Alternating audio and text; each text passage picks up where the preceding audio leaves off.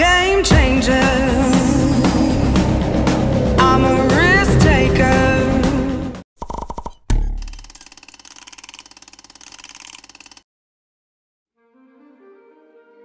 Hi judges, we are Team Robot from the BRAINERY code.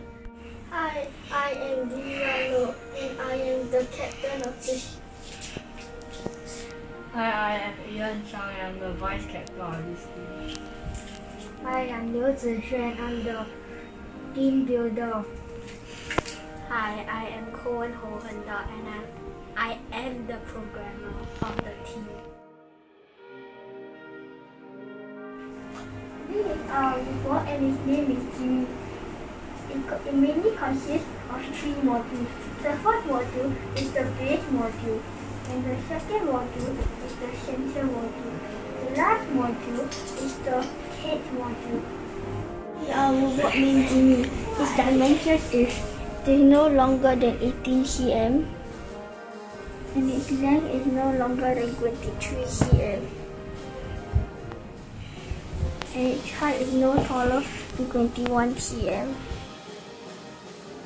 Next, the first module is the base module of Jimmy. Our builder 𝗘𝗱𝗃 will tell you more about it. This is the base module of Jimmy. It contains 1 EV3 brake and 2 EV3 large motors. The EV3 brake can pull all the programs and give energy to all the motors and sensors. The EV3 large motor is the main source of movement for Jimmy to move around from the field. The back of Jimmy, it has 2 caster wheels that support the robot. We use these 2 caster wheels because we have found out that these are the best, as we have used a lot of types of back wheels and found out these are the best for Jimmy to move around the field. The second module is the sensor module of Jimmy. Our programmer 𝗘𝗁 will tell you more about it. Sensor module consists of 4 sensors, 3 color sensors and 1 ultrasonic sensor. The 2 front color sensors help our robot Jimmy to line trace, while this color sensor helps Jimmy detect the start of the evacuation zone, the end of the evacuation zone, and the goal. The ultrasonic sensor helps Jimmy to detect if there is an obstacle in front of it. If there is, Jimmy will then maneuver around it. The sensor module is placed like this, as the ultrasonic sensor is facing the front and the 2 color sensors are in the most optimal position to allow Jimmy to line trace. The last module is the 𝗘𝗱𝗃 module for Jimmy. Our vice captain Ian will tell you more about it. 𝗘𝗱𝗃 consists of 2 EV3 medium motors that is used to deploy the 𝗘𝗱𝗃. Jimmy uses this 𝗘𝗱𝗃 to rescue the victims. The 𝗘𝗱𝗃 has a one-way door so that when Jimmy rescues the victims will not go out of the 𝗘𝗃𝗃. The first thing we need in this competition is line trace, and our programmer 𝗘𝗁 will tell you more about it. For line tracing, we know how to use a single color sensor or 2 color sensors or proportional line tracing. For this competition, we are using proportional line tracing as it can go past breaks in the lines, while a single color sensor cannot go past through breaks in the lines. And proportional line tracing is more efficient and more accurate compared to double color sensors.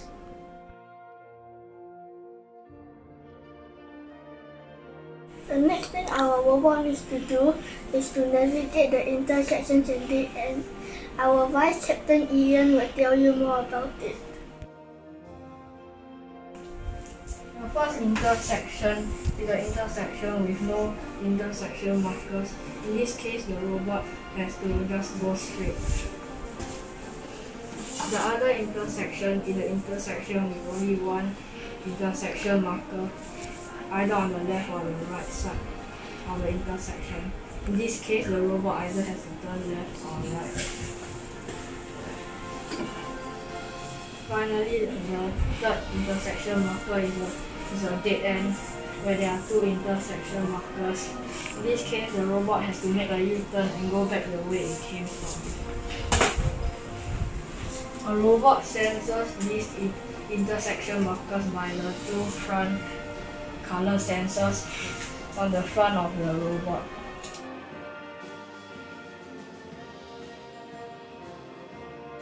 Following that, our robot needs to navigate around obstacles that could be placed on the line.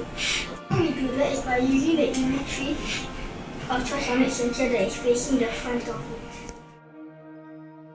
When the object comes closer than 10 centimeters, our robot will stop and execute a maneuver to navigate around it and continue line tracing.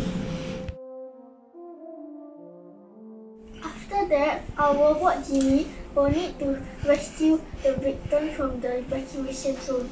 Our builder 𝗘𝗱𝗃 will tell you more about it. Our robot 𝗣𝗍 will detect the red line, which marks the starting of the evacuation zone with this color sensor.